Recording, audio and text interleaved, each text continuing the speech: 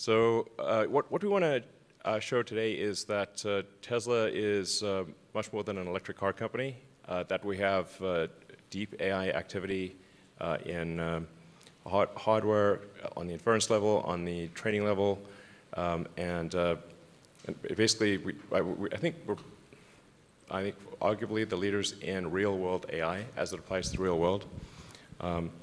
And those of you who have seen the full self-driving beta, I can appreciate the rate at which the Tesla neural net is learning to drive.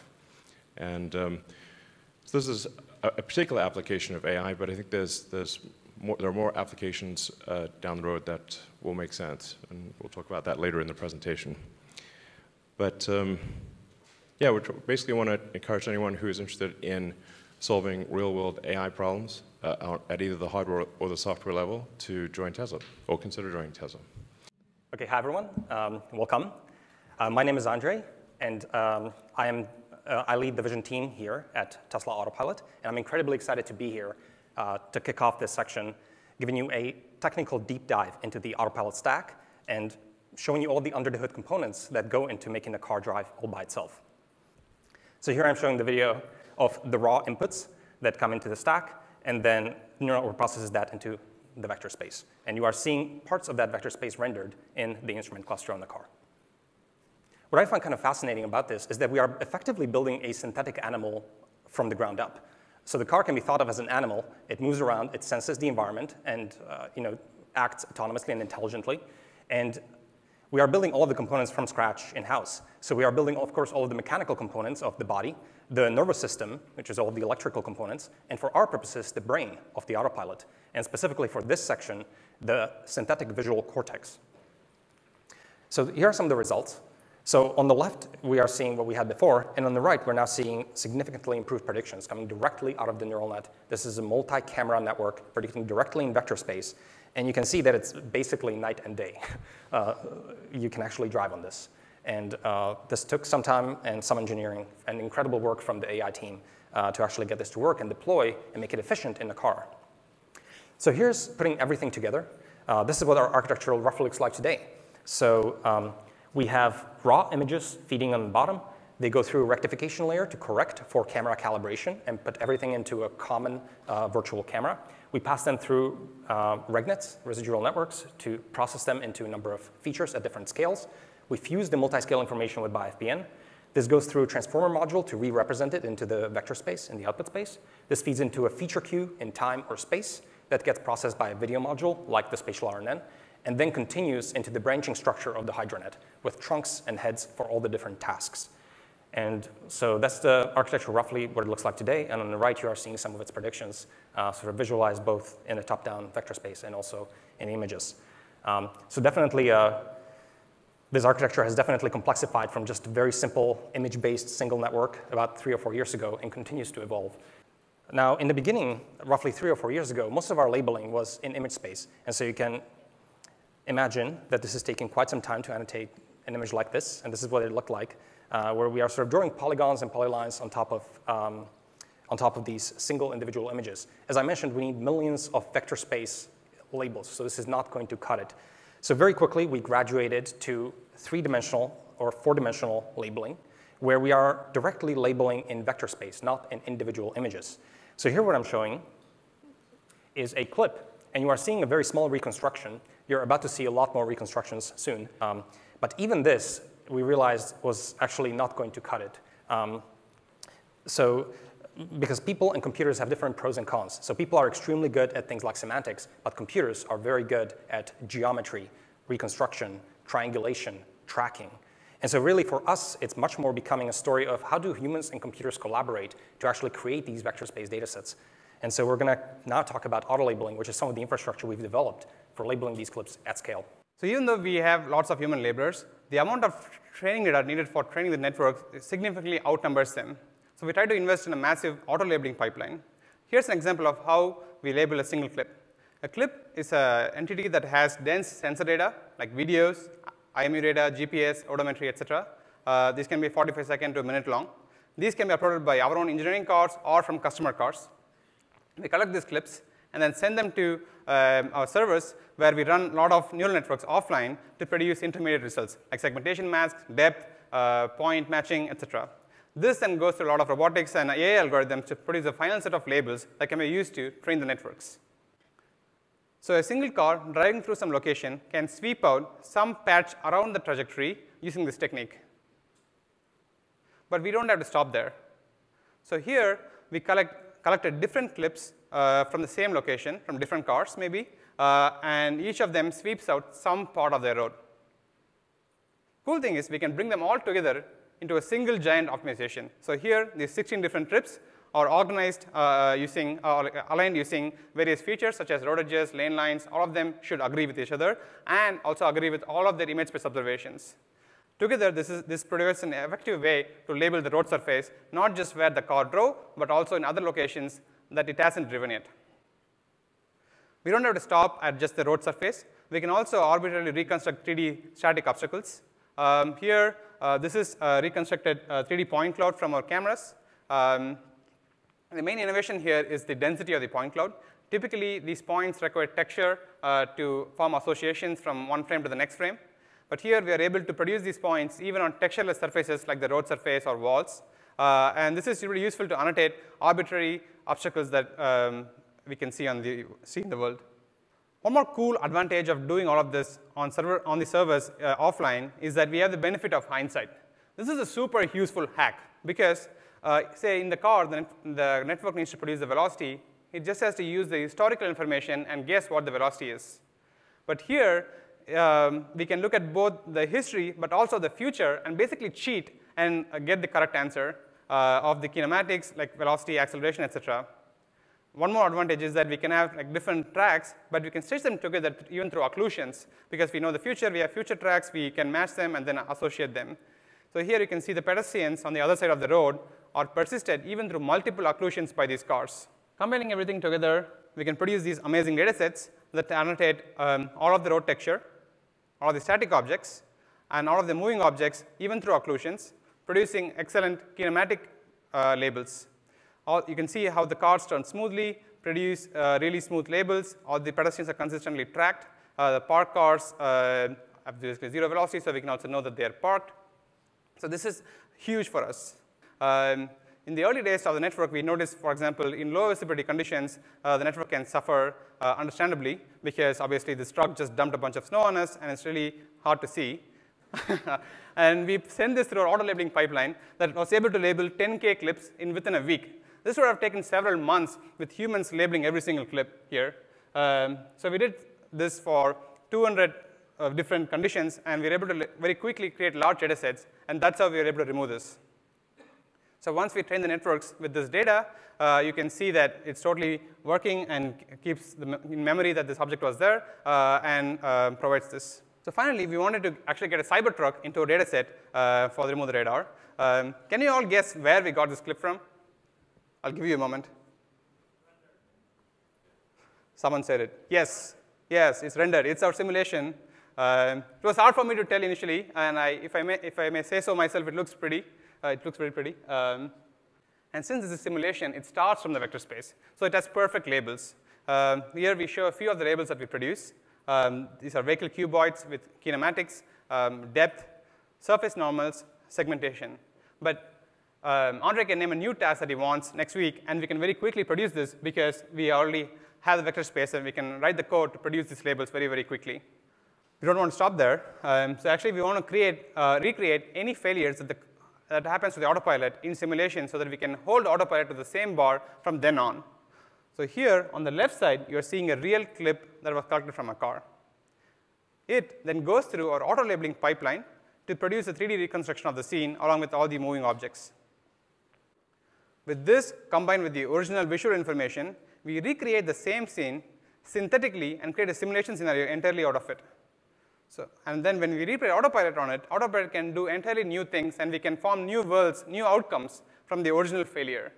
This is amazing because we really don't want autopilot to fail, and when it fails, we want to capture it and keep it to that bar. All right, thanks, Ashok. Hey, everyone, I'm Milan. I'm responsible for the integration of our neural networks in the car and for most of our neural network training and evaluation infrastructure. And so tonight, I'd just like to start by giving you some perspective into the amount of compute that's needed to power this type of data generation factory. We've been scaling our neural network training compute dramatically over the past few years. And today, we're barely shy of 10,000 GPUs, which, just to give you some sense, in terms of number of GPU, is more than the top 5 publicly known supercomputers in the world. But that's not enough, and so I'd like to invite Ganesh to talk about the next steps. My name is Ganesh, and I lead Project Dojo. It's an honor to present this project on behalf of the multidisciplinary Tesla team that is working on this project. As you saw from Milan, there's an insatiable demand for speed as well as capacity for neural network training. And Elon prefetched this, and a few years back, he asked us to design a super fast training computer, and that's how we started Project Dojo. Our goal is to achieve best AI training performance and support all these larger, more complex models that Andre's team is dreaming of, and be power efficient and cost effective at the same time. This was entirely designed by Tesla team internally, all the way from the architecture to GDS out and package. This chip is like a GPU-level compute with a CPU-level flexibility and twice the network chip-level I/O bandwidth. If I were to plot the I/O bandwidth on the vertical scale versus teraflops of compute that is available in the state-of-the-art machine learning chips out there, including some of the startups, you can easily see why our design point excels beyond par. And here, we came up with a new way of feeding power vertically. We created a custom voltage regulator module that could be reflowed directly onto this fan-out wafer. So what we did out here is we got chip, package, and we brought PCB-level technology of reflow onto this fan-out wafer technology. This is a lot of integration already out here. But we didn't stop here. We integrated the entire electrical, thermal, and mechanical pieces out here to form our training tile fully integrated, interfacing with a 52-volt DC input. It's unprecedented. This is an amazing piece of engineering. Our compute plane is completely orthogonal to power supply and cooling. That makes high bandwidth compute planes possible.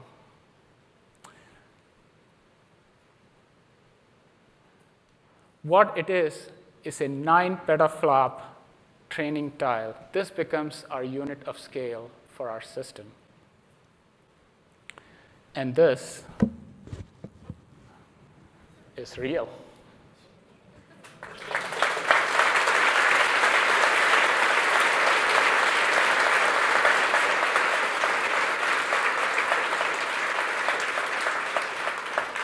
I can't believe I'm holding 9 petaflops out here. Next up, how to form a compute cluster out of it. By now, you must have realized our modularity story is pretty strong. We just put together some tiles. We just tiled together tiles. A 2x3 tile in a tray makes our training matrix, and 2 trays in a cabinet give 100 petaflops of compute. Did we stop here? No. We just integrated seamlessly. We broke the cabinet walls. We integrated these tiles seamlessly all the way through, preserving the bandwidth. There's no bandwidth divot out here. There's no bandwidth cliffs. All the tiles are seamlessly connected with the same bandwidth. And with this, we have an exapod. This is 1 exaflop of compute in 10 cabinets. It's more than 1 million training nodes that you saw. We paid meticulous attention to that training node, and there are 1 million nodes out here with uniform bandwidth. To sum it all, this is what it will be. It'll be a fastest AI training computer, 4x the performance at the same cost, 1.3x better performance per watt, that is energy saving, and 5x smaller footprint. This will be Dojo computer.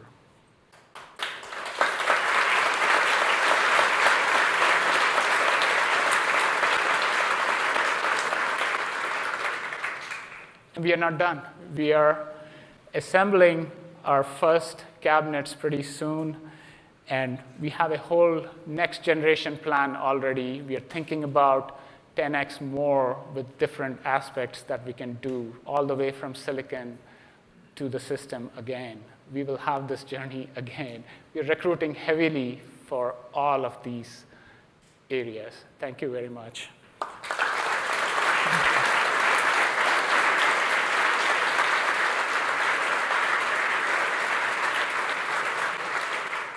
And next up, Elon will update us on what's beyond our vehicle fleet for AI.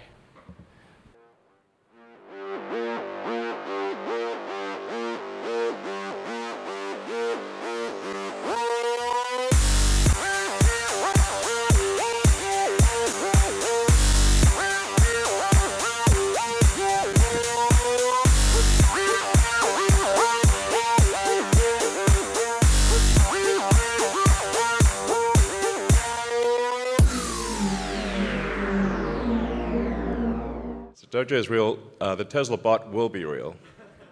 But basically, if you think about what we're doing right now with the cars, Tesla is arguably the world's biggest robotics company because our cars are like semi-sentient robots on wheels.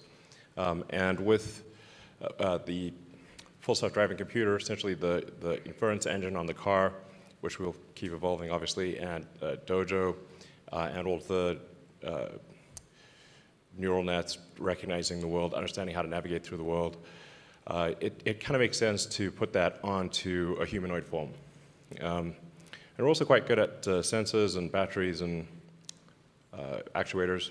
So we think we'll probably have a prototype sometime next year that basically looks like this, and navigate through a world built for humans, and eliminate dangerous, repetitive, and boring tasks.